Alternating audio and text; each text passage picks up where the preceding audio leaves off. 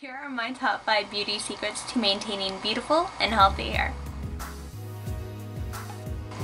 So tip number 5, you're gonna wanna stay away from a regular cotton towel. Instead, go for a microfiber towel.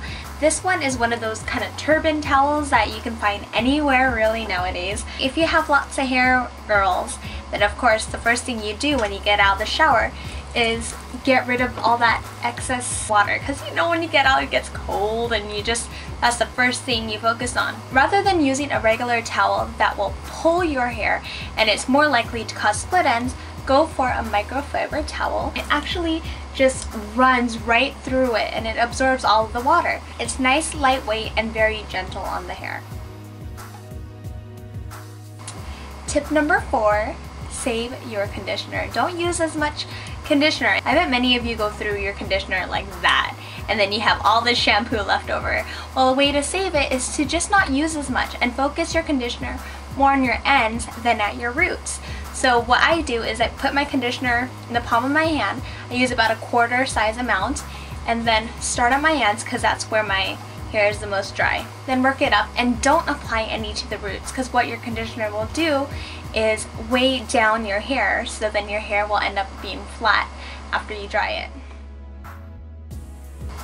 Tip number 3, always use a heat protectant whenever you're using any hot tools like hair straighteners or curling irons.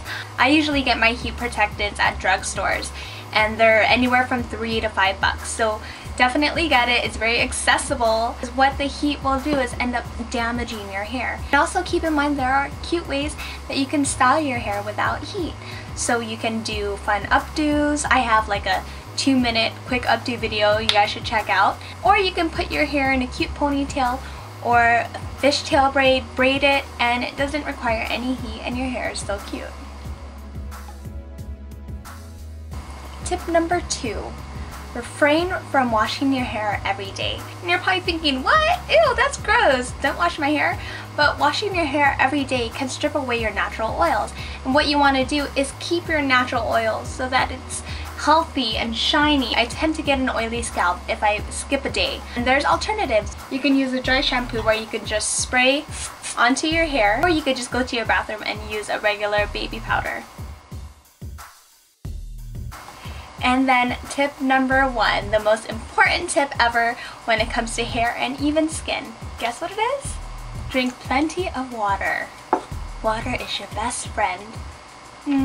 It's recommended to drink at least 8 glasses of water a day. It flushes out toxins from your body and it also keeps your skin and hair moisturized, so it ends up looking shiny and beautiful. Those are my top 5 hair beauty secrets. And if you have secrets yourself, then go ahead and post it in the comments. I'm very eager to know how you keep your hair beautiful and healthy.